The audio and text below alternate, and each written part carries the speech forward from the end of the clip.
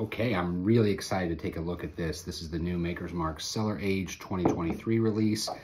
They blew a hole in the side of one of their Kentucky hills. They created an aging cellar, and so they take fully matured Maker's Mark about 6 years old, and they finish it for another 5 to 6 years. So this is a combination of 12-year and 11-year Maker's Mark, a bottle that casts strength at 115 proof, because as you know, they put it in the barrel at 110, relatively low. But I've been super excited about this release. Let's dig right into it. So on the nose, fresh cut oak. There's molasses, there's dark fruit, very rich, kind of nutty as well. Maple candy. Lots of really great sort of oak-driven aroma going on. On the palate, chewy oak. There's a creaminess to it. There's cinnamon,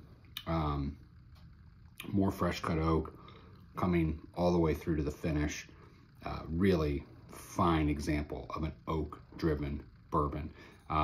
Usually I think in the 9 to 10 year range is kind of perfect for bourbon. This is pushing that boundary a bit, but it does it so well and so elegantly. This is the perfect drink for the end of the evening. Can't get better.